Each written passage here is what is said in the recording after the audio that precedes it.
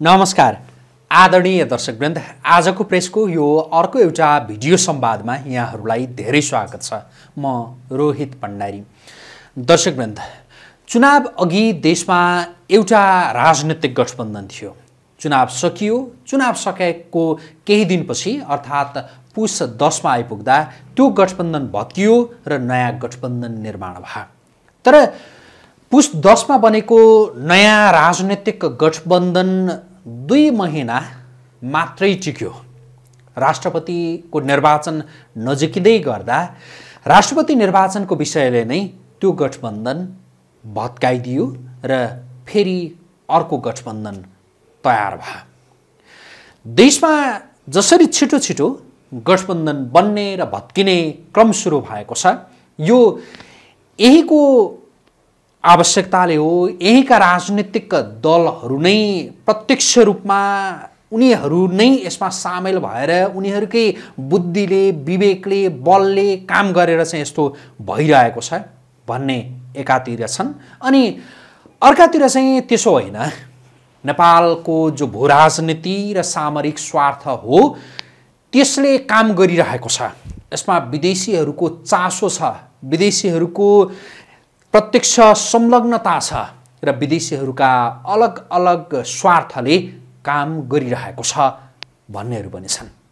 हामी आजको यो कार्यक्रममा नेपालको भूराजनीति र सामरिक स्वार्थका विषयमा केन्द्रित रहेर कुराकानी गर्छौँ। नेपालको राजनीति जसरी अस्थिर बनिरहेको छ र थप अस्थिरतातर्फ उन्मुख छ, यसका पछाडि अन्तर्राष्ट्रिय शक्ति केन्द्रहरूको हात नै छ भने कसको कस्तो प्रकारको हात छ होला र ती अन्तर्राष्ट्रिय शक्ति केन्द्रहरू नेपालमा कसले के चाहिरहेका छन् होला। हामी आजको यो कार्यक्रममा यिनै विषयको सेरोफेरोमा केन्द्रित रहेर कुराकानी गर्दैछौँ। यसका लागि यति बेला हामीसँग स्टुडियोमा हुनुहुन्छ विवेकशील साझा पार्टीको प्रदेश नम्बर 1 का पूर्व प्रमुख तथा यति बेला चाहिँ राजनीतिक विश्लेषकका रूपमा उहाँलाई हामी प्रस्तुत गर्दैछौँ, महेन्द्र कुमार थापा। उहाँलाई म स्वागत गर्छु। स्वागत छ यहाँलाई। नमस्कार, धन्यवाद। आराम हुनुहुन्छ? एकदम ठिक छ हजुर। यहाँले एउटा लामो स्टाटस फेसबुकमा जो लेख प्रकृतिको त्यो राख्नु भएको थियो, नेपालको भूराजनीति र सामरिक स्वार्थ शीर्षकमा यहाँले त्यो लेख्नु भएको जुन लेख हो, जो स्टाटस हो, त्यसैमा केन्द्रित रहेर आज हामी कुराकानी गर्छौँ।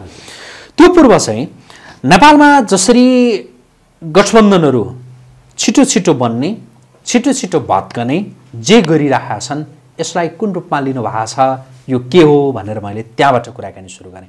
हस्, धन्यवाद। अहिले नेपालमा गठबन्धनहरू जुन आजभन्दा 10-15 वर्ष अगाडिदेखि नै गठबन्धन बन्ने टुट्ने भइरहेको छ, यो मेरो बुझाइमा यो नितान्त यहाँका दलहरूको स्वार्थमा भन्दा बढी बाहिरी शक्ति केन्द्रहरूको स्वार्थमा चाहिँ यी गठबन्धनहरू बन्ने, टुट्ने, भत्किने, फेरि पुनः बन्ने, फेरि मिल्ने, पार्टीका बिचमा मिलाप हुने नै हो। अब यहाँनिर केही नेताहरूको सीमित स्वार्थहरूका लागि त उनीहरूले त्यो पद पाउनको लागि त गठबन्धन बनाउँछन्। तर समग्रमा हेर्ने भने यो नेपाल सानो देश भए पनि यसमा भू राजनीतिको सामरिक स्वार्थ चाहिँ ठुलो भएको कारणले गर्दाखेरि यहाँ विभिन्न शक्ति केन्द्रहरूको चाहिँ यहाँनिर बाक्लो उपस्थिति छ र शक्ति केन्द्रहरूकै आडमा बसेर यहाँ गठबन्धन बनाउने, टुटाउने, फुटाउने कामहरू भइरहेको छ भन्ने कुरा भन्दा के पनि फरक पर्दैन। जस्तो यहाँका राजनीतिक दल र तिनका नेताहरूको बुद्धि, विवेक र बलले यो भइरहेको छँदै छैन या केही चाहिँ यहाँका दलका नेताहरूको बुद्धिले काम गरेर यस्तो भइरहेछ। बुद्धि भनौँ या कुबुद्धि भनौँ, जे भनौँ, यहाँका नेताहरूलाई लाएको अराएको काम फचे गर्नलाई बुद्धि लगाएका छन्, त्यसमा फरक पर्दैन। जस्तो कुनै विदेशी शक्ति केन्द्रले आफ्नो अनुकूलको सरकार बनाउनको लागि कुनै एउटा अमुक पार्टीको नेतालाई ल यस्तो किसिमको गठबन्धन बनाउनु पर्यो, तपाईँलाई हाम्रो सहयोग छ, तपाईँले खेल्नुपर्ने रोल यो हो भन्दा त्यो रोल एकदम सक्षम तरिकाले खेल्छन्। तर यो देश निर्माण गर्नको लागि कस्तो किसिमको कम्पोजिसन बनाउनुपर्छ, कसरी पार्टीहरूका बिचमा सहकार्य गर्नुपर्छ, कस्तो किसिमको समीकरण बनाएर कस्तो सरकार बनाउनुपर्छ र को पात्रलाई कुन कुन रोल दिएर यो देशको समृद्धि हासिल गर्न सकिन्छ भन्ने किसिमका त्यो बुद्धि र क्षमता हुँदाहुँदै पनि उनीहरूले त्यो काम गरेको मैले देख्दिनँ। मात्रै कुरा के भने विदेशी शक्ति राष्ट्रहरूले प्रभुहरूले अझ भन्यो भने प्रभुहरूले उनीहरूलाई लाएर अराको काम चाहिँ एकदम इमान्दारीका साथ talk talk talk talk talk गर्दै जान्छन्। त्यो उनीहरूको आफ्नो बुद्धिले गर्ने हो त्यो काम, तर के गर्ने भन्ने कुरा चाहिँ उनीहरूको बुद्धिले चल्दैन। जस्तो चुनाव अगाडि जुन गठबन्धन बनेको थियो नि, हामी अलिक पहिलातिरका कुरामा नजाउँ अहिले। हजुर, ल यो पछिल्लो पटकको चुनाव र त्यस यताका घटनाक्रममा केन्द्रित भएर तपाईँले भनेको जो विदेशी प्रभुहरू छ नि, हजुर, उनीहरूले के चाहिरहेका थिए, के हो भन्ने विषयमा केन्द्रित हो है त। हजुर, जस्तो जो चुनाव अगाडिको जो गठबन्धन थियो नि, त्यो गठबन्धनमा जुन जुन दलहरू सामेल थिए उनीहरू त्यो आफ्नो इच्छाले एक ठाउँमा उभिएका थिएनन्, या त्यसमा अलिक केही उनीहरूको इच्छा पनि थियो? बाध्यता ज्यादा थियो या इच्छा थियो? इच्छा प्रत्येक पार्टीका ठुला नेताहरूलाई अथवा चाहिँ मझौला कदका नेताहरूलाई कसैलाई राष्ट्रपति बन्ने आकाङ्क्षा थियो, कसैलाई प्रधानमन्त्री बन्ने आकाङ्क्षा थियो, कसैलाई मन्त्री हुने आकाङ्क्षा थियो। ती व्यक्तिगत उनीहरूको इच्छाहरू भए र आफ्नो पार्टी चाहिँ सरकारमा सामेल भइदियोस् अथवा सरकार मेरो पार्टीले चलाउन पाए हुन्थ्यो भन्ने उनीहरूका स्वार्थ भए, दलीय स्वार्थहरू भए भने त्यो चाहिँ उनीहरूको व्यक्तिगत इच्छाहरू भए। तर समग्रमा त्यो कम्पोजिसन जुन गठबन्धनको कम्पोजिसन बन्यो, दुईवटा चाहिँ विपरीत ध्रुवका शक्तिहरू एक ठाउँ उठेर उस्तै पर्दाखेरि चुनाव चिन्ह साझा गरेर पनि लड्ने अथवा एउटा उठेको ठाउँमा अर्को नउठ्ने गरेर जुन गठबन्धन गरे, त्यो चाहिँ नेपालका नेताहरूको उनीहरूको स्वार्थले बनेको होइन, त्यो कसैले बनाइदिएको हो। र हङ पार्लियामेन्ट निर्माण गर्ने किसिमको चाहिँ चुनावी अभियान थियो। त्यो तपाईँलाई योभन्दा अगाडिको मैले इन्टरभ्यूमा पनि मैले भनेको थिएँ, यसपालिको चुनावबाट आउने परिणाम एकदम डरलाग्दो हङ पार्लियामेन्ट बन्ने किसिमको बन्छ। कुनै पनि एउटा पार्टीको अथवा दुईवटा पार्टी मिलेर पनि सरकार बन्ने अवस्था आउँदैन। जुन कङ्ग्रेस र एमाले मिल्दाखेरि स्वाभाविक रूपमा एउटा सरकार बन्छ, तर यो विपरीत ध्रुव दक्षिण र उत्तरी ध्रुव यिनीहरूको मेलमिलाप कहिले हुँदैन। तर बाँकी रहेका दलहरू चाहिँ दुईवटा तिनवटा दल मिल्दा पनि सरकार बन्न नसक्ने किसिमको हङ पार्लियामेन्ट बन्छ भनेर मैले योभन्दा अगाडि तपाईँलाई मैले भनेकै थिएँ। र हङ पार्लियामेन्ट बनाइसकेपछि विदेशी शक्तिहरूलाई त्यसमा खेल्न, सरकार गठन गर्न, सरकार गिराउन, समर्थन दिन, समर्थन फिर्ता लिन सजिलो हुन्छ भन्ने किसिमले त्यो गठबन्धन बनाइएको थियो। जस्तो पुस 10मा जुन गठबन्धन भत्कियो र जुन गठबन्धन बन्यो, त्यो गठबन्धन भत्काउन त्यति बेलाको या नयाँ गठबन्धन पुस 10मा बनाउन चाहिँ अन्तर्राष्ट्रिय शक्ति केन्द्रहरू नै त्यहाँ उनीहरूको प्रत्यक्ष त्यो निर्देशन या सल्लाह सुझाव अनुसार भएको थियो, या त्यसमा चाहिँ के थियो? होइन, यो अन्तर्राष्ट्रिय अथवा छिमेकी राष्ट्रसहितको अन्तर्राष्ट्रिय प्रभावमै यो गठबन्धन पुस 10को पनि भएको थियो। त्यो चुनाव अघिको पनि पुस 10को पनि अहिलेको पनि अब यस पछाडि पनि अब एक महिनाभित्रमा अर्को खेला सुरु हुँदैछ। एक महिनापछि अर्को गठबन्धन यो राष्ट्रपतिको निर्वाचन सके लगत्तै अर्को खेला सुरु हुन्छ। कस्तो खेल होला त्यो चाहिँ? त्यस बखतमा खेला चाहिँ के हुन्छ भने अब काङ्ग्रेसले अहिलेसम्मको परिस्थिति हेर्दाखेरि काङ्ग्रेसले नै राष्ट्रपतिमा बाजी मार्ला जस्तो देखिराखेको छ।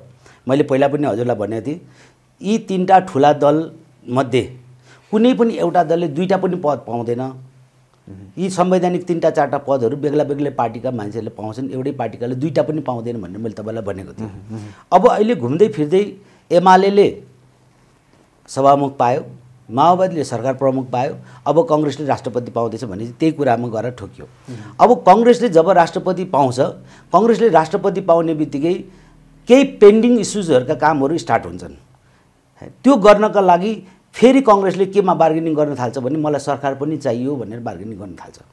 त्यो सरकार चाहियो भन्नका खातिर उनीहरूले के गर्न सक्छन् भन्दाखेरि अहिले ओलीजीलाई प्रचण्डजीले जत्रो ठुलो धोका दिनुभयो त्यसको बदलाव चुकाउनका लागि ओली र फेरि यतापट्टि शेरबहादुर देउवाको काङ्ग्रेसका बिचमा फेरि सहकार्य नहोला भन्न म सक्दिनँ। र सरकार गिराउने खेलमा अबको एक महिना पछाडि लगातार सरकार गिराउने खेलमा नै लाग्छन् र मलाई जहाँसम्म लाग्छ 3 महिनाभन्दा बढी कट्दैन यो विषयले। अब जस्तो यति बेला नेकपा एमाले समर्थन जो सरकारबाट बाहिरिएको अवस्था छ हैन, रासोपाबाट सुरु भएको जो सरकारबाट बाहिरिने त्यो क्रम रासोपा हुँदै राप्रपा हुँदै एमालेसम्म आइपुग्यो। अब प्रधानमन्त्रीले संसदमा विश्वासको मत लिनु होला।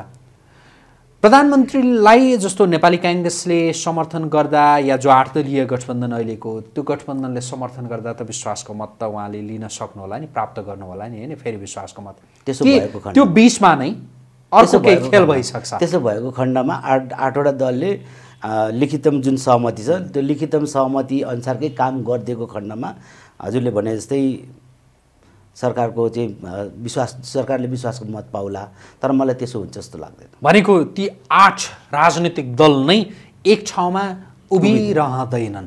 उभिँदैन। राष्ट्रपतिको निर्वाचनसम्म चाहिँ उभिन्छ। राष्ट्रपतिको निर्वाचन कन्फर्म उभिन्छ। त्यति बेलासम्म कन्फर्म। हजुर। राष्ट्रपतिको निर्वाचन सकिने बित्तिकै फेरि यसै गरी छिन्नभिन्न हुन सक्छ। एकदम फरकै पर्दैन। जस्तो त्यो छिन्नभिन्न चाहिँ नि अहिले रहरले जोडिएका भए त तपाईँले भने जस्तो एकै ठाउँमा रहिरहन्थ्यो होलान्, रहर होइन बाध्यता पनि होला।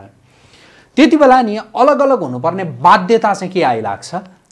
अहिले के छ भने एउटा सामूहिक राष्ट्रपति खोजिएको छ। इन्डो पश्चिमाहरूको तर्फबाट एउटा सामूहिक राष्ट्रपति खोजिएको छ। उनीहरूको प्रधान शत्रु एउटा छ र आफ्नो प्रधान शत्रुसँग लड्नलाई यी विभिन्न शक्ति राष्ट्रहरू एक ठाउँ भएका छन्। जसरी यहाँ 8वटा दलहरू गठबन्धन भएका छन्, त्यस्तै गरेर शक्ति राष्ट्रहरू आफ्नो प्रधान शत्रुसँग लड्नको लागि यतिखेर राष्ट्रपतिको पोजिसन लिएर एक भएका छन्। जब राष्ट्रपति प्राप्त भइसकेपछि यी पनि फेरि अलग अलग हुन्छन्। अलग अलग हुन्छन् र ती 8वटा दलले सरकारमा आफ्नो आफ्नो किसिमको भाग माग्न थाल्छन्। जुन कुरा पेन्डोरा पुष्पकमल दालले पेन्डोरा खोल्नै सक्नुहुन्न, ककललाई के दिएर साध्य हुन्छ। अहिले त अनेक दिन्छु भनेर होल्ड गरेको छ, त्यो सबै त दिन सक्नुहुन्न। त्यो कारणले गर्दा त्यहाँनिर फेरि 1 महिना 1.5 महिना भित्रमा अर्को किसिमको प्रोपोगन्डाहरू सुरु हुन्छ। भनेको जसरी पुस 10 को गठबन्धन प्रधानमन्त्रीमा पुष्पकमल दाहाल प्रचण्डलाई राख्नका लागि भएको थियो, त्यसै गरी अहिले यो राष्ट्रपति पदका लागि मात्रै भएको गठबन्धन हो, नयाँ गठबन्धन, त्यहाँभन्दा ज्यादा केही होइन। मेरो बुझाइमा त्यहाँसम्म मात्रै यो गठबन्धनले काम गर्छ। त्यो पछाडि फेरि अर्को फेरिन्छ। गर्दैन। जस्तो त्यो पछाडिको परिदृश्य चाहिँ यहाँले के देखिरहनु भएको छ? त्यस पछाडिको परिदृश्य म चाहिँ अब संविधानको त्यति धेरै ज्ञाता त होइन, तर यो देशमा संविधानमा एउटा कुरा लेखिएको हुन्छ, अदालतमा अर्कै किसिमले चाहिँ व्याख्या गरिन्छ, वकिलहरूले अर्कै किसिमले व्याख्या गर्छन्। काहीँ न काहीँ कुनै न कुनै छिद्र अथवा लुपहोल्समा खेलेर यो सरकारलाई गिराउने किसिमको काम हुन्छ होला भन्ने मलाई विश्वास छ। भएन भने यो सरकारलाई काम चाहिँ गर्न दिँदैनन्। अब हामी यहाँले जो लेख्नु भएको त्यो नेपालको भूराजनीति र सामरिक स्वार्थ होइन, त्यो शीर्षक केन्द्रित यहाँको स्टाटसमा म केन्द्रित हुन चाहेँ है त। जस्तो तपाईँले त्यहाँ अलि लामो लेख्नु भएको छ, त्यो लेख प्रकृतिको छ र त्यहाँ धेरै कुरा भन्नुभएको छ। अझ त्योभन्दा धेरै कुरा चाहिँ यो कार्यक्रममा आउला भनेर यहाँसँग म जोडिन चाहेको खास आज चाहिँ जस्तो नेपालमा नि अन्तर्राष्ट्रिय शक्ति केन्द्रहरू विशेष गरी जो अहिले हामीले जो देखिरहेका शक्ति केन्द्रहरू छन् नि, युरोपियन युनियन, अमेरिका, भारत, चीन, यतिले मात्रै खेलिरहेछन् या यहाँ खेल्ने अरू पनि छन्? अहिले विशेष त यहाँनिर खेल्न रुचि भएका चाहिँ पहिलो रुचि 1 नम्बर रुचि भारतको छ नेपालको पोलिटिक्समा। दोस्रो रुचि चाहिँ अमेरिका र पश्चिमी राष्ट्रहरूको छ। त्यसपछि तेस्रो रुचि मात्रै नर्दर्न ब्लकको भन्नु मतलब चाइनाको इन्ट्रेस्ट, त्यसमा अलिकति गाभिएर रसियाको इन्ट्रेस्ट पनि छ। समग्रमा भन्यो भने भारतको बढी इन्ट्रेस्ट चाहिँ यो जियोग्राफीमा उसको इन्ट्रेस्ट स्वाभाविक रूपमा छ, किनभने यसमा उसँग धेरै किसिमका हाम्रा अन्तर्सम्बन्धहरू छन्। उसलाई मैले पहिला पनि 1-2वटा कुरा चाहिँ भन्थेँ, मलाई आज त्यो कुरा भन्न लागिरहेछ। भारतवर्ष एउटा जुन कम्प्लिट सभ्यताको नेपाल चाहिँ शिर हो र ऊ चाहिँ शरीर हो। ऊ शिर र शरीर जोड्न खोजिरहेछ। भारत शिर हो, यो सभ्यताको वैदिक सनातनी सभ्यताको नेपाल शिर हो, भारत शरीर हो। शिर बेगरको शरीर कम्प्लिट हुँदैन।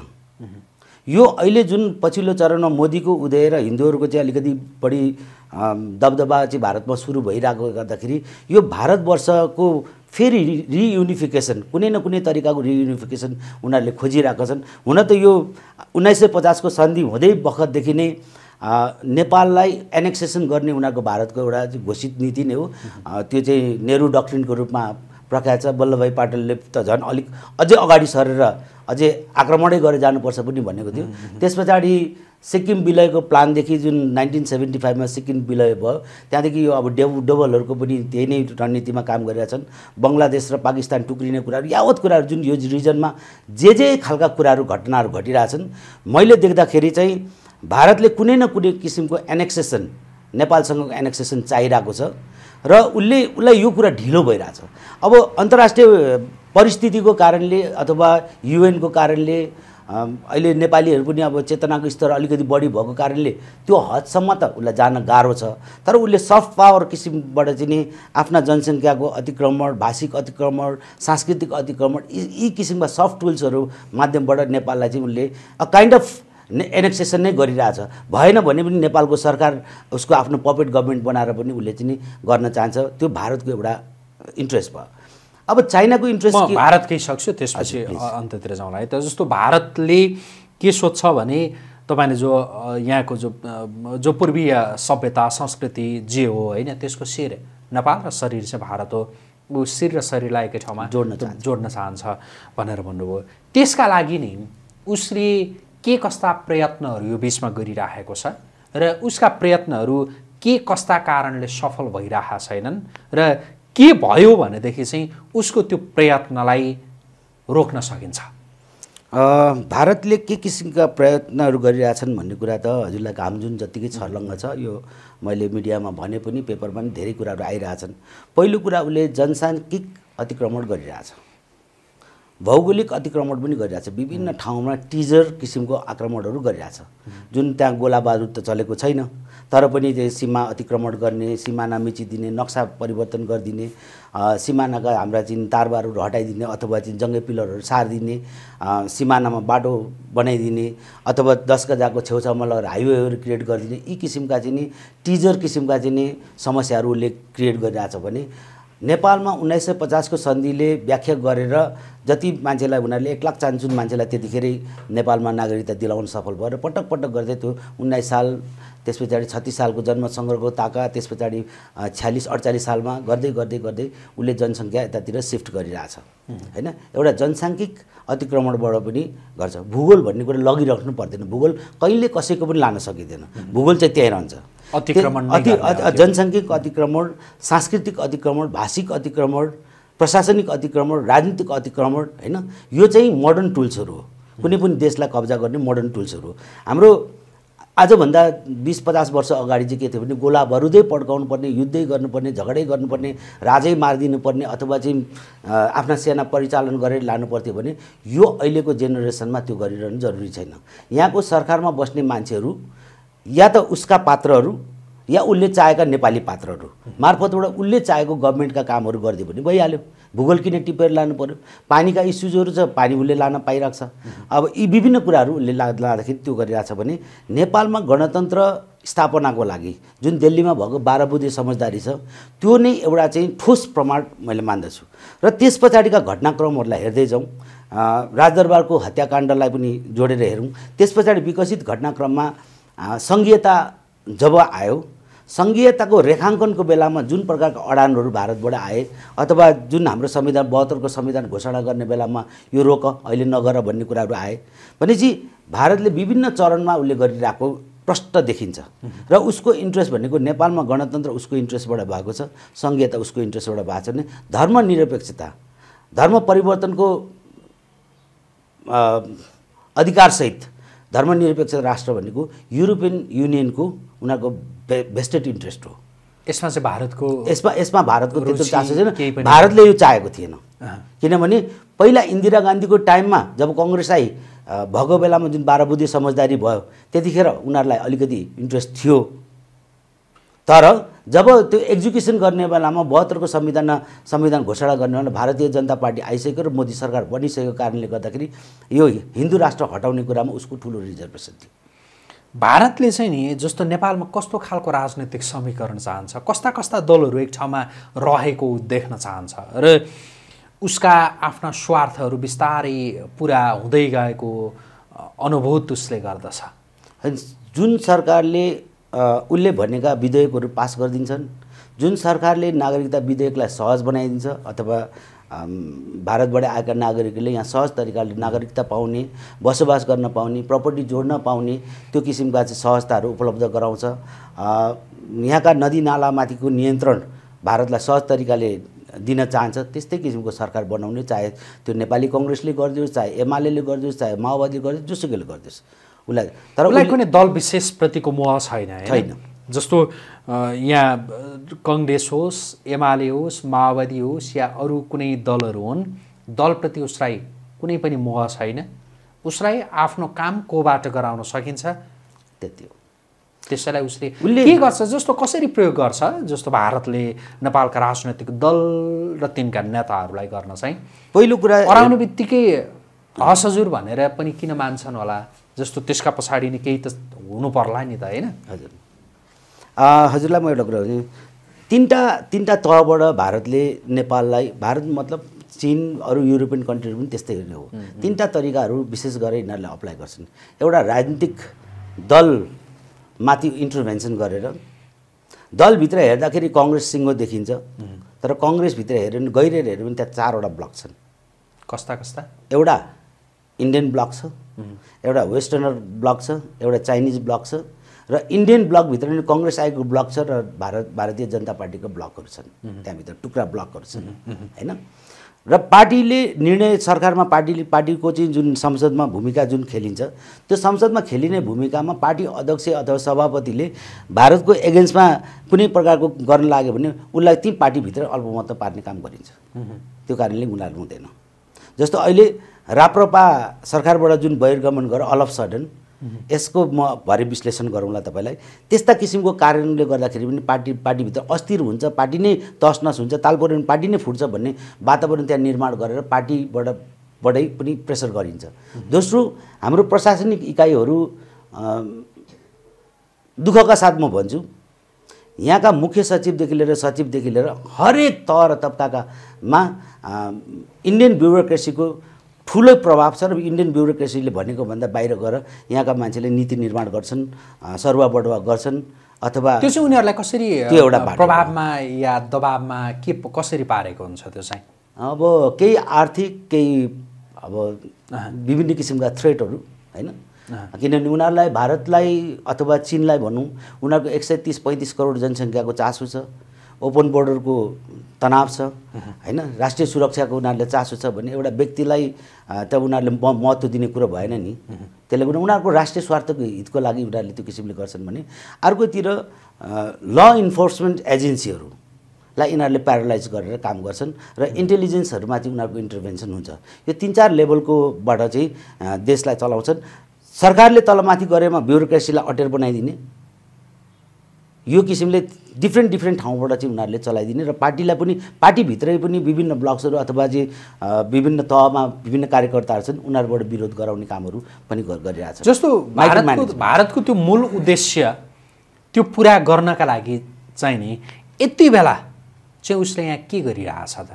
यति बेला कतिपयले के भन्छन् भने, अहिले जुन गठबन्धन भत्किएर राष्ट्रपति निर्वाचन नजिकिँदै गर्दा जुन प्रकारको गठबन्धन सृजना भयो, यसमा भारतकै त्यो हात छ भनेर केहीले यो सङ्गीन प्रकारको यस्तो आरोप पनि लगाइरहेछन्। यसो गरेर ऊ अगाडि बढ्न चाहन्छ? होइन, अब हामीले देखिरहेका छौँ हजुरको केपी ओलीको राष्ट्रपति हुँदाखेरि जुन विधेयक राष्ट्रपतिबाट रोकियो, नागरिकता विधेयक, त्यसमा भारतले असन्तुष्ट जाहेर गरेकै हो। भनेपछि एउटा राष्ट्रपति भन्ने पोजिसनले केही मुद्दाहरूमा त फरक पार्दो रहेछ भन्ने त्यो कुरा त उसलाई घामजुन जतिकै छर्लङ्ग छ। भनेपछि अहिले नेपालमा बन्न लागेको राष्ट्रपतिमा त उसको इन्ट्रेस्ट त हुने नै भयो नि। हामीले यसरी पनि नभनौँ, हामी हाम्रो देशको इन्ट्रेस्ट राख्छ भने उसले उसको देशको त इन्ट्रेस्ट राख्छ। हामी कमजोर हुनु, उसका कुरा मान्नु, उसका कुरा बकिनु त हाम्रो कमजोरी हो। उसले नेपाल, बङ्गलादेश, पाकिस्तान लगायतका छिमेकी राष्ट्रमा उसले पपेट गभर्मेन्ट बनाउन चाहना राख्नु, कोसिस गर्नु, त्यसलाई सक्नु भनेको त उसको बहादुरीको कुरा हो। हाम्रो कमजोरी हो नि यो त। उसले ट्राई त गर्छ। अब मैले मेरो देशले सक्यो भने अमेरिकाको सरकार परिवर्तन गरिदियोस् न, म पनि त चाहन्छु नि त। तर आफ्नै देशको गभर्मेन्ट बनाउने र बिगार्ने खेलमा हाम्रा देशका नेताहरू त्यति पोख्त छैनन्। हामीले अमेरिकामा इन्ट्रेस्ट राख्ने, भारतमा इन्ट्रेस्ट राख्ने त कुरा भएन। यति बेला त्यसो भए भारतले चाहिँ नेपालमा जुन यो विशेष गरी नागरिकता विधेयक हो, यो विधेयक जसरी रोकियो राष्ट्रपतिकोमा पुगिसकेपछि यस अगाडि त्यसलाई अब नरोकिने त्यो सुनिश्चितता चाहिरहेको छ र त्यसका लागि उसले यति बेला खेलेको हो। जस्तो पछिल्लो पटक भारतीय विदेश सचिव विनय क्वात्रा जो नेपाल आउनुभयो, विभिन्न राजनैतिक दलका नेताहरूसँग भेट्नुभयो होइन, उहाँको त्यो विशेष चासो त्यही नागरिकता विधेयकमा नै हो। त्यसो भए होइन, नागरिकता विधेयक मात्रै छैन, अरू थुप्रै अरू के छन्? अरू थुप्रै इस्युजहरू के छन् भन्दाखेरि नेपालको पोलिटिक्स प्रो चाइनिज हुन लाग्यो भन्ने एउटा कन्सर्न उनीहरूले त्यो व्यक्त गरिरहेछन्। उनीहरूलाई अहिले अर्को थ्रेट भनेको अमेरिका र वेस्टर्न ब्लकको उनीहरूले खुलेर विरोध गर्न सक्दैनन् इन्डियाले। तर उसलाई एउटा कुरा प्रश्न के थाहा छ भने वेस्टर्न र अमेरिकाको यहाँनिर बाक्लो उपस्थिति भनेको कालान्तरमा गएर भारतको ठुलो टाउको दुखाइ हुन्छ भन्ने कुरा उनीहरूलाई थाहा छ। र त्यो उनीहरूको प्रवेश पनि त्यसमा पनि अलिकति तिमीहरू उतापट्टि धेरै नढल्क होइन, भारतको चाहिँ इन्टरनल सेक्युरिटीको कुराहरू छ भनेर त्यो पनि विषयहरू जोडिएका छन्। र यस सँगसँगै एमसिसीका केही कुराहरू छन्, एसपिपीका केही कुराहरू छन् र वेस्टर्नरहरूको इन्ट्रेस्टहरू या जुन प्रकारका केही कामहरू भइरहेछन् त्यसमा पनि भारतको रिजर्भेसन छ। तर त्यो खुलेर त्यो लेभलमा आएको छैन। भारतले यति बेला गर्न सक्ने चाहिँ के हुन्छ त नेपालमा यति बेला है? तपाईँले अघि जो मूल उद्देश्य उसको भन्नुभयो होइन, त्यो मूल उद्देश्य प्राप्तिका लागि यति बेला अब यो अस्थिर राजनीति यो सृजना गरेर या कोही कसैले सृजना गरेको यो अस्थिर राजनीतिमा उसले के गर्न सक्छ? उसले गर्न चाहेको कुरा चाहिँ सकेसम्म शिर र शरीरलाई जोड्ने हो। त्यसका लागि त अब त्यसमा काम भइरहेछ। नसक्दाखेरि तराईका केही जिल्लाहरूमा 22वटा जति जिल्लाहरूमा कोही एनेक्सेसन नै उसको प्लान हो। त्यो एकदम सबैले बुझेको कुरा हो। त्यसमा मैले मात्रै भनिरहेको कुरा होइन, विश्व सारा जगतलाई थाहा भएको कुरा हो। त्यो पनि नसकेको अर्थमा भुटान जतिको हैसियतमा राख्न सकेदेखि हुन्थ्यो भनेपछि शरीर र शिरको त कनेक्सन त भयो नि त होइन, किनभने शरीर चल्ने भने त ब्रेनले त्यो हिसाबले उनीहरूले त्यो काम गर्न खोजिरहेछन्। र त्यसमा मैले देख्दाखेरि चाहिँ लगभग नेर उनीहरू पुग्दै गएको मलाई आभास हुन्छ र अलिकति बढी हतारो भइरहेको छ। अब चाँडो गरेर गर्ने भन्ने नै छ। त्यसको लागि नेपालको जनसङ्ख्या डाइल्युट गर्ने नै पोलिसीबाटै उनीहरू जानुपर्छ। जनसङ्ख्या डाइल्युट गर्नको लागि नागरिकता विधेयकले धेरै हदसम्म काम गर्छ। अर्को कुरा तपाईँले हेर्दै जानुहोस्, हाम्रो देशबाट जति जनसङ्ख्या बोनाफाइड नेपाली सिटिजनहरू जुन 18 वर्ष पुरा भएका पासपोर्ट र नागरिकता दुइटै बोकेका र 60 वर्षभन्दा बिचका जनसङ्ख्या चाहिँ धेरै जनसङ्ख्या बाहिरै सेटल भइरहेछन्। यहाँ खाली भइरहेछ र त्यो खाली ठाउँमा चाहिँ अर्कै मान्छेहरू आएर भरिरहेको छ होइन। अब केही समय पछाडि फेरि निर्वाचन क्षेत्रहरूमा रिभ्यू हुन्छ। तराईका केही जिल्लाहरूमा निर्वाचन क्षेत्रहरू अझै थप सिटहरू बढ्छ। त्यो सँगसँगै के हुन्छ भने राष्ट्रिय राजनीतिकमा तराईमा एक किसिमको चाहिँ हुइमा आयो भने राष्ट्रिय राजनीतिकमा तराई निर्णायक हुन पुग्छ। तपाईँलाई म एउटा स्मरण गरौँ, सिक्किम भारतमा विलय हुँदाखेरि पनि त्यहाँनिर लेजिस्लेटिभबाटै विलय भएको, त्यो संसदबाटै भएको। त्यहाँ गोला बारुद पड्काएर होइन, मात्रै गोला बारुद कतिखेर प्रयोग भयो भने राजाले सिग्नेचर गर्दिन, लालमोहर लाउन मान्दिनँ भन्दाखेरि त्यहाँ अलिकति बल प्रयोग भयो, नत्र पनि केही पनि भएन। ल्यान्डुप दोर्जेले संसदबाटै उसले सिधाइदिएको भनेपछि नेपाल त्यो अवस्थामा पनि पुग्न सक्छ। हामीले त्यो सोचेर काम गर्नुपर्ने अवस्था छ। तर भलै अहिलेको विश्व राजनीतिको चाहिँ प्रभावलाई हेर्दाखेरि त्यतातिर उसले चाहेर पनि नेपाल जान सकिरहेको छैन र उसले चाहिँ नेपालमा यो सबै विदेशी शक्ति केन्द्रहरूलाई यहाँबाट निकालिदिन पाएदेखि एक छत्र नेपालमाथि मेरो आधिपत्य जमाउन पाए हुन्थ्यो भन्ने किसिमले माइक्रो लेभलसम्म चाहिँ उसको उपस्थिति छ। त्यो कुरा मैले झापामा बसेर नि हेर्न सक्छु, इलाममा बसेर नि हेर्न सक्छु, दार्चुलामा बसेर नि हेर्न सकिन्छ, काठमाडौँमा बसेर हेर्न सकिन्छ र काठमाडौँको हरेक टोलमा त्यो किसिमको उपस्थिति उनीहरूको छ। अब यता अमेरिका र जो अन्य पश्चिमा शक्तिहरूको नेपालमा इन्ट्रेस्ट उनीहरूको के छ, उनीहरू के गरिरहेछन् र यति बेला उनीहरू के चाहन्छन् यसमा केन्द्रित हुँदा? संसारको 1/3 पपुलेसन दुईटा हाम्रो छिमेकी राष्ट्रसँग छ। भूगोलको हिसाबले पनि यही छ, ठुलो भूगोल पनि छ।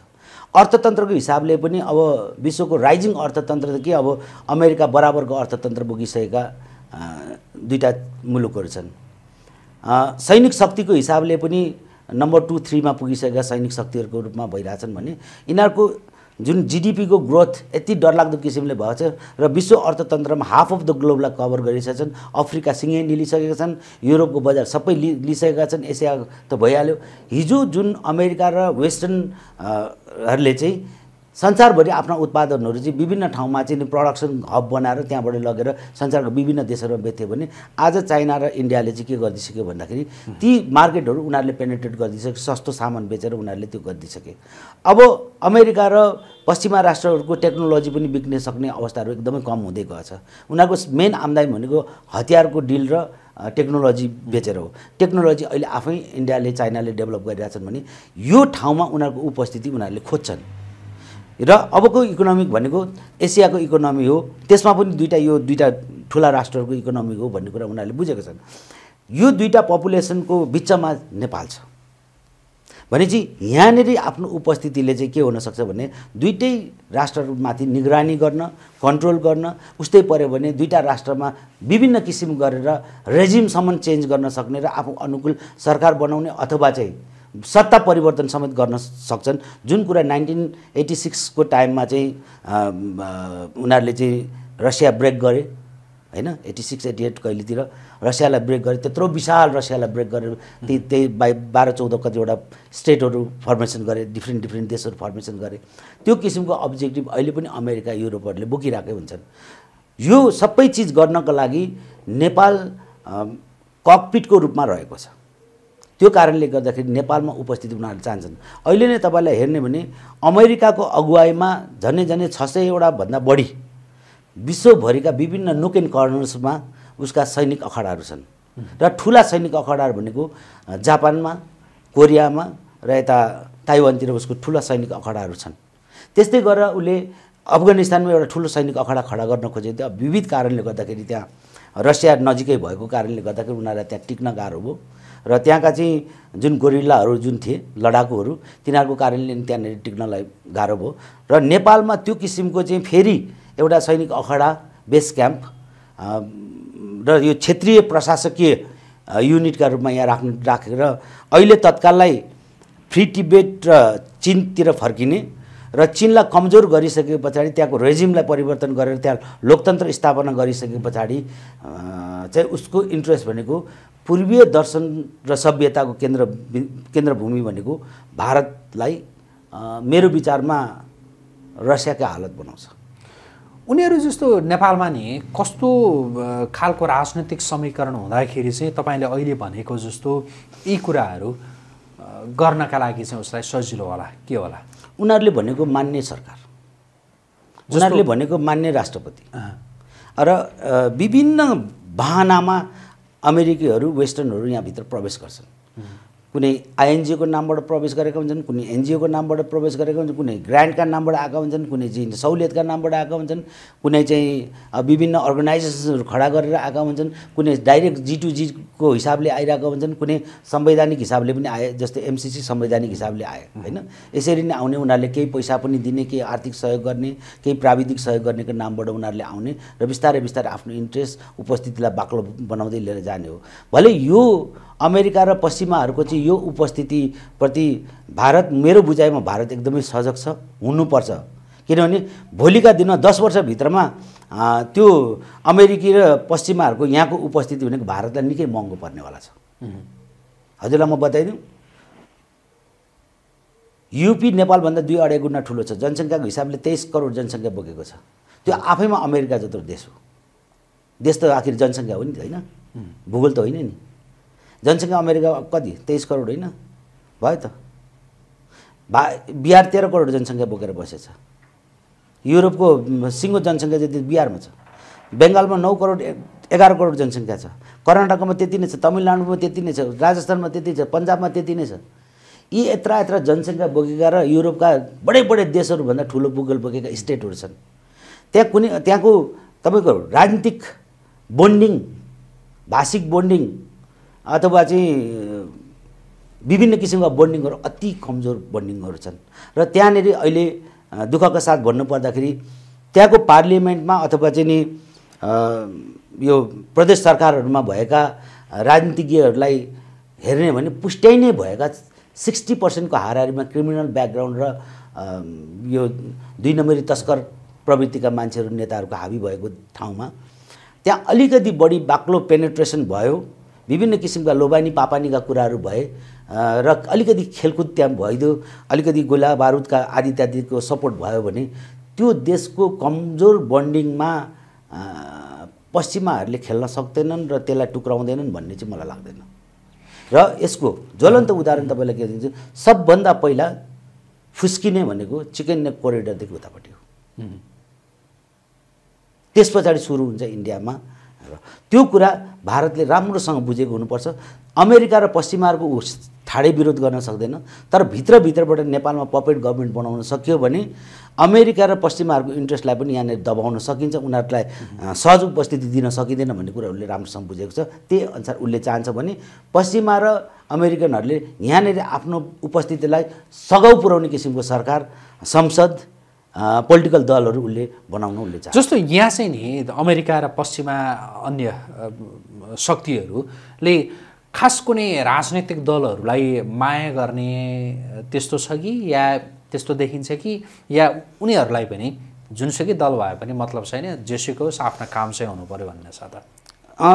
पश्चिमाहरूले अब युरोप त कुनै टाइममा पुरै कम्युनिस्टहरूको छत्रछायामा भएको देश हो, कम्युनिस्ट भएको देश हो। उनीहरूलाई कम्युनिस्टसँग नि उत्तिकै लगाव छ।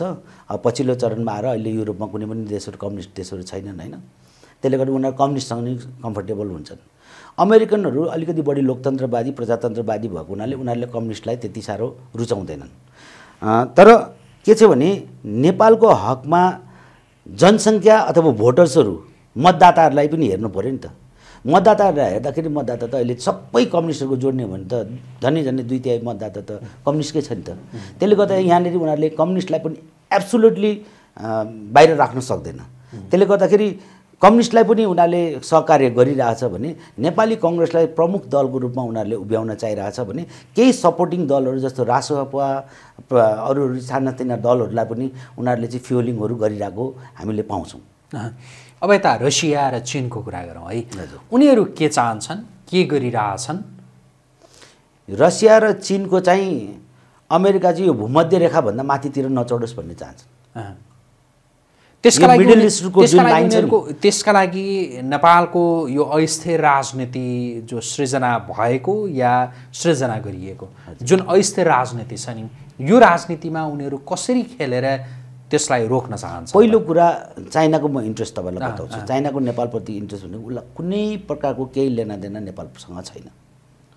जसरी भारतलाई विभिन्न कुरामा उसलाई स्वार्थ छ, जस्तो भारतको सबैभन्दा मेजर कन्सर्न भनेको उसको उत्तरी सिमानाको सुरक्षा हो। दोस्रो पानीको आपूर्तिको, पिउने पानीको ड्रट हुँदैछ। अब कम्प्लिटली यो 30 देखि उता इन्डियाको यति भूभागहरू सुक्खा हुँदैछन्, पिउने पानीको अभाव हुँदैछ। केरला साइडका थुप्रै सहरहरू चाहिँ यो 50 को हाराहारीसम्ममा धेरै जनसङ्ख्या 10% जनसङ्ख्याहरू विस्थापन भएर उत्तरतिर सर्दैछन्। यो सबै गर्दाखेरि उसलाई नेपालको रिसोर्सेसमाथि पनि उसलाई आशा छ, पानी र नेचुरल रिसोर्सेसमाथि छ। नेपालमा अहिले पनि अनएक्सप्लोर्ड भएका थुप्रै खनिजहरू छन्, त्यसमा पनि भारतको इन्ट्रेस्ट छ। पर्यटनको त्यति नै सम्भावना छ होइन। नेपाललाई एनेक्सेसन भएको खण्डमा ठुलो एजुकेसन हब र पर्यटन केन्द्र बनाउने पनि सम्भावना छ। र धार्मिकको रूपमा पनि जस्तो मक्का मदिनाको रूपमा डेभलप भएका छन्, भ्याटिकन डेभलप भएको छ, मक्का मदिना डेभलप भएको छ नि। नेपालमा के अरे यसलाई शिर र शरीरलाई जोडिसकेपछि पशुपतिनाथ अथवा यसलाई मुक्ति क्षेत्रको रूपमा चाहिँ अगाडि बढाएर धार्मिक पर्यटन तीर्थस्थलको रूपमा पनि डेभलप गर्नेछ भने त्यस्ता किसिमका उसलाई स्वार्थ छ भने चीनलाई त्यस्ता किसिमका कुनै पनि स्वार्थहरू छैन। नेपालको इकोनोमिकमाथि उसले नेपाललाई बजार बनाउन पनि चाहेको छैन। यति बजार हो उसको लागि, उसको चाहिँ एउटा 3 करोड जनसङ्ख्या भएको एउटा डिस्ट्रिक्ट होला होइन भने चाहिँ यसलाई त्यसमा पनि इन्ट्रेस्ट भएन। नेपालको रिसोर्सेसमाथि पनि उसलाई खासै चासो छैन, किनभने सबै डाउन स्ट्रिम रिभरहरू छन्, अप स्ट्रिम छैन। यहाँको हाइड्रो पावर फिजिबलै छैन उसलाई त्यहाँ माथिसम्म लिएर जानलाई, त्यसमा पनि उसको इन्ट्रेस्ट भएन। भाषा सांस्कृतिक धार्मिक हिसाबले पनि हाम्रो कुनै प्रकारको बन्डिङ छैन, त्यहाँ पनि उसको इन्ट्रेस्ट भएन। भने उसको इन्ट्रेस्ट के हो भने भारत र इन्डो पश्चिमाहरूको अमेरिकनहरूको चाहिँ नेपालमा उपस्थिति भएर चीनलाई कमजोर गर्ला र युद्ध भड्काउन सक्ने सम्भावना र टिबेटलाई उचाल्छन् यिनीहरूले भनेर त्यतिमा मात्रै उसको कन्सर्न छ। पहिला तपाईँको राजा हुँदाखेरि एकद्वार प्रणाली उसले खोजिरहेको थियो। अहिले पनि कम्युनिस्ट सेन्टर बनाएर उसले एकद्वारै प्रणाली खोजिरहेको हो। एकद्वार प्रणाली गरेर उसलाई एस्युरेन्स के चाहिएको छ भने नेपालमा कुनै पनि प्रकारका पश्चिमा र अमेरिकनहरूको कुनै पनि खेलकुद हुँदैन र भारतीय प्रभावलाई रोकिदिने आश्वासन राम्रोसँग दिएर भरोसा उसलाई भयो भने नेपालमा उसलाई कुनै पनि राजनीतिक चासो छैन। उसलाई के छ भने विश्वको शक्ति राष्ट्रको सूचीमा उसलाई पर्नु छ। उसलाई यो उत्तरी गोलार्धको चाहिँ नि पहिला पनि चिनिया बादशाहहरू भन्थ्यो, अब त्यस्तै किसिमको चाहिँ सी जिनपिङलाई पनि एउटा उत्तरी गोलार्धको बादशाह हुन रहन्छ। तर नेपालमा अरू चिजमा उसको इन्ट्रेस्ट छैन र उनीहरूले गरिरहेको कुरा के हो भने भारत लगायत पश्चिमा र अमेरिकाहरूको विरुद्धमा उनीहरूको वर्चस्वलाई यहाँनिर घटाउनको लागि उसले पनि राजनीतिक रूपमा पेनिट्रेसन गरिरहेछ र कतिपय सन्दर्भमा त उसले जित्दै पनि गएको छ। जस्तो केमा जित्यो त? जस्तो एकचोटि बृहत कम्युनिस्ट एकता गराइदियो, त्यो उसको ठुलो विजय हो। नेकपा भन्दा है। त्यस पछाडि अस्ति भर्खर फेरि कम्युनिस्टहरूको एलायन्समा सरकार बनाइदियो। उहाँ कागज ड्राफ्ट गरेर चाहिँ नि गगन थापादेखि लगायत सबैजना बसेर अब कतिखेर पुष्पकमल आउँछ र एग्रिमेन्ट गर्ने भनिरहेको थियो। बालकोटमा गएर उसले साइन धस्काइदियो। त्यसमा चिनको भूमिका छ होइन, धस्काइदियो। ऊ अहिले पनि कम्युनिस्ट थ्रुबाटै उसले आफ्नो चाहिँ नि स्वार्थ देखिरहेछ। तपाईँको वर्षमान पुनको पटक पटकको चीन भ्रमणले के बताउँछ? उहाँ त स्वास्थ्य उपचारका लागि जान्छ। स्वास्थ्य उपचार नेपालमा छैन, स्वास्थ्य उपचार मैदान त छैन। त्यस्ता जहिले पनि चीन नै जानुपर्ने, जुन ठाउँमा भाषा बुझ्दैन त्यहाँ स्वास्थ्य उपचार के गर्दैन? मलाई भुँडी दुख्यो भने कसरी भन्ने? र के अरे कम्युनिस्टहरूलाई मात्रै चीनको डक्टरहरूले ठिक पार्ने हो र भन्ने? भारतको डक्टरले ठिक पार्न सक्दैनन्, ब्याङ्कको डक्टरले ठिक पार्न सक्दैन। यी सबै वाहित कुरा हुन्। जियो पोलिटिक्समा यसको कुनै अर्थ राख्दैन। यसको अर्थ के हो भन्दाखेरि त्यहाँ कुनै प्रकारका कुराहरू भइरहेछन् र बाक्लो भ्रमणहरू हेर्नुहोस्। अमेरिकन विदेश उपविदेश मन्त्रीका होस्, इन्डियन विदेश मन्त्रीहरूका, विदेश सचिवहरूका होस्, त्यहाँका दलका नेताहरूको कुरा होस् या विदेश उपसचिवहरूका कुरा, विभिन्न भ्रमणहरूले पनि हामीलाई के देखाउँछ भने चिनिया पनि यहाँनिर आफ्नो किसिमको राजनीतिक अस्त्र फालिरहेको छ। तर उसलाई अरूको जस्तै इन्ट्रेस्ट छैन। नेपाललाई अस्थिर बनाउने उसको इन्ट्रेस्टै छैन। अस्थिर बनाउने इन्ट्रेस्ट पूर्ण रूपमा भारतको छ। अस्थिर बनाएर यसलाई कमजोर बनाएर आफ्नो ग्रिपमा राख्ने उसको योजना छ। नेपाललाई ठिकठाक राख्ने र आफ्नो प्रभाव र आफ्नो वर्चस्वमा राख्ने वेस्टर्न र उनीहरूको छ। र यहाँनिर ठुलो मात्रामा भएका चाहिँ नि धर्म रूपान्तरण गर्न मिल्ने किसिमका जनजातिहरू, आदिवासीहरू, थारूहरू, यिनीहरूलाई चाहिँ जुन अहिले धर्मान्तरण गराउने सहज छ, त्यो सहज वातावरण वेस्टर्न युरोपियनहरूको चाहिँ नि विशेष इन्ट्रेस्ट त्यसमा छ भने अमेरिकाको चाहिँ यसलाई बेस क्याम्प बनाउने नै इन्ट्रेस्ट हो।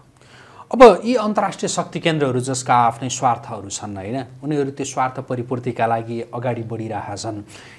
अब नेपाललाई नै जोगाइरहनका लागि पनि तपाईको कुरा सुनिरहँदा त निकै मुस्किल देखिन्छ। के गरेर नेपाललाई जोगाइरहन सकिन्छ? यी राजनीतिक दल र यिनका नेताहरू जसरी प्रयोग भइरहेका छन् त्यसबाट कसरी विमुख गराउन सकिन्छ? त्यो समाधान चाहिँ के हुन सक्छ ताकि नेपालको हितमा? समाधान भन्ने नै अहिले जनताले कुटिहाल्छन् नि। के हुन समाधान भन्ने हुँदैन नि।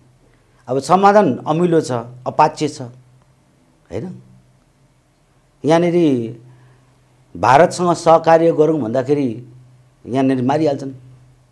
समस्या जहाँ छ त्यहाँ समाधान नखोज्ने, जहाँबाट समाधान नै हुँदैन त्यहाँ समाधान खोजिरहेछ हामीले यतिखेर पेरुलाई मित्र बनाएर, ब्रिटेनलाई मित्र बनाएर, युरोपको कुनै अमुक देशलाई मित्र बनाएर हामी यहाँ बाँच्न सक्छौँ कि छिमेकीलाई मित्र बनाउने हो?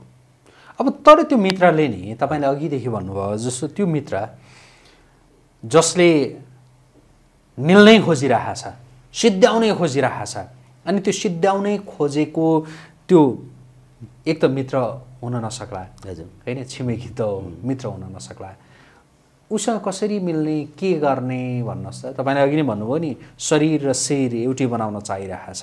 सहयात्रा गर्नुपर्छ हेर्नुहोस् रोहितजी हैन। सहयात्राले बिस्तारै मित्रता बढ्दै जान्छ हैन। उसलाई पनि आश्वस्त बनाउन सक्यो तिम्रो विरुद्धमा कुनै पनि चाइनिज एक्टिभिटिजहरू यहाँ हुँदैन भनेर आश्वस्त गर्नु पर्यो। अमेरिकनहरू विदेशीहरूलाई पनि यहाँ ल्याएर तिम्रा विरुद्धमा, तिम्रा यत्रो विशाल भूगोलका विरुद्धमा, विशाल जनसङ्ख्याको विरुद्धमा हामी कुनै पनि पात्रहरूलाई चाहिँ यहाँनिर दिँदैनौँ भन्न सक्नु पर्यो। चाइनिजहरूलाई पनि उत्तरी सिमानामा तिमीलाई कुनै प्रकारको दुःख हुँदैन, भारतीयहरूले आएर त्यहाँ दुःख दिँदैनन्, तिम्रो फ्री टिबेट अब टिबेट भइसक्यो तिम्रो, त्यसमा हामीलाई कुनै प्रकारको इन्ट्रेस्ट छैन हैन। त्यो विरुद्ध यहाँ कुनै पनि नेपालमा एक्टिभिटिज गर्न दिँदैनौँ भनेर वचन पनि दिनु पर्यो र उसलाई त्यो अनुसारको विश्वास पनि तुलाउन सक्नु पर्यो। कस्तो वचन त दिने रहा होला होइन, वचन दिएर भएन। जस्तो त्यो हुन्छ नि व्यवहारिक रूपमा चाहिँ ल यो चाहिँ कार्यान्वयन भइरहेको छ है भन्ने खालको त्यो अनुभूति उनीहरूलाई अहिलेकै राजनैतिक नेतृत्वले दिलाउन सक्छ या सक्दैन? होइन, दिलाउनै दिएका छैनन्। किनभने यहाँ राजनीतिकमा चाहिँ कसैलाई उदाउनको लागि कसैको टेको पिडो समाउनै पर्ने भयो। कुनै देशको चाहिँ एउटा मेरो चाहिँ यो ब्रान्ड एम्बेसेडर हो भन्नै पर्यो, उसैले फन्डिङ गर्ने, उसैले त्यो पोलिटिक्स चलाइदिने, उसैले खर्च वर्चको व्यवस्थापन गरिदिने हो र ती खर्च वर्चको दुनियाँ चिजहरू दिएका चिजहरू उसले सबै प्रमाणका रूपमा राखेको हुन्छ। भोलि गएर त्यसका एगेन्स्टमा अलिकति निस्किने बित्तिकै ती सबै भिडियोहरू रिलिज गरिदिन्छ। माओवादीका भिडियोहरू रिलिज किन भयो? त्यो क्लोज रुमभित्र खिचेका भिडियोहरू चाहिँ कसरी बाहिर निस्के? त्यहाँ त पुष्पकमल दाल र केही क्याडरभन्दा बाहिर त कोही पनि थिएनन् होला। त्यो चाहिँ महराले चाहिँ टेलिफोन वार्तामा गरेको 50 करोड रुपियाँ चाहियो भनेको चाहिँ टेलिफोन रेकर्ड चाहिँ कसले बाहिर निकाल्यो? महराले त होइन होला। त्यो कारणले गर्दाखेरि यदि कुनै पनि दल, पोलिटिकल दल र त्यसका नेताहरू जब आफूसँग एक किसिमको वार्ता गर्छन् र काम अर्कोतिर गर्छन् भने त्यस्ता किसिमका सार्वजनिक उनीहरूले गरिदिन्छन्। र मैले के भन्छु नि, यिनीहरू बोलेका छन् म पशुपति जान्छु भनेर हिँड्दैछन् बौद्धतिर। त्यो कुरा चाइनिजले पनि देखेको छ, इन्डियाले पनि देखेको छ, अमेरिकनले देखेको छ, त्यही भएर पत्याउन सक्दैन। पशुपति जान्छु भने पशुपतितिर हिँड्नु पऱ्यो नि त। पाइला र भनाइ एकातिर हुनु पऱ्यो नि त। पाइला एकातिर छ, भनाइ अर्कोतिर छ। त्यो कारण विश्वसनीयता नभएको। त्यही कारण पहिला महेन्द्र सरकार हुँदाखेरि, राजा महेन्द्र हुँदाखेरि चाइनाले ठक्रक्कै विश्वास गरेको थियो, एकद्वार नीति थियो। तर अहिले बिहान इन्डियातिर फर्केको छ, बेलुका अमेरिकातिर फर्केको छ, फेरि चाइनातिर गएर होइन म त तेरै मान्छे भनेको छ। यो हिसाबले गर्दाखेरि कसैले कसैको विश्वास गर्न सकिरहेको अवस्था छैन। र यिनीहरूलाई पनि सरकार बनाउनेका लागि अथवा प्रधानमन्त्री बन्नका लागि जोसँग जे पनि किसिमका चाहिँ आश्वासनहरू दिदिने, बाँडिदिने, त्यो कारणले नभएको भयो। यदि राइट तरिकाले देशको सिङ्गो देशको एउटै परराष्ट्र नीति हुने हो भनेदेखि यो चिजहरू समाधान हुन्छ। हेर्नुहोस्, परराष्ट्र नीति कस्तो हुनु पर्यो भन्दाखेरि यी तीनवटाको कन्सर्न छ। यो घाम जुन जतिको छर्लङ्ग छ, यिनीहरूलाई प्रष्टै भन्न सक्नुपर्छ। इन्डियालाई पनि प्रष्ट भन्न सक्नुपर्छ, हामी यतिसम्म मित्रता गर्न सक्छौँ र यतिसम्म हामी सानो भइदिन सक्छौँ। हामी सानो भइदिनु पनि पर्छ कहिले कहिले। तपाईसँग मसँगै हिँड्नका लागि कतिपय तपाईँका गलत चिजहरूलाई पनि मैले आत्मसात गर्दै हिँड्नुपर्छ। सहयात्रा भनेको त्यो हो। र तपाईँले पनि मसँग हिँड्नु पर्दाखेरि त्यसरी नै गर्नुपर्ने हुन्छ। हामी दिनरात भारतलाई गाली गरेर त सहयात्रा हुँदैन होला नि। दिनरात चाइनातिर फर्केर एक किसिमका मान्छेले चाहिँ चाइनातिर फर्केर गाली गरेर त चाइनासँग मित्रता हुँदैन होला। अमेरिकालाई चाहिँ साम्राज्यवादी के वादी भनेर त गाली गरेर हुँदैन होला। त्यसले यी सबै दलहरू मिलेर बसेर यो भू राजनीतिको सबै कुरा त सबैलाई थाहा छ नि। यति गरिसकेपछि अब हामीले चाइनासँग यो किसिमको नीति लिनुपर्छ। भारतको कन्सर्न यो, भारतसँग यसो नीति लिनुपर्छ।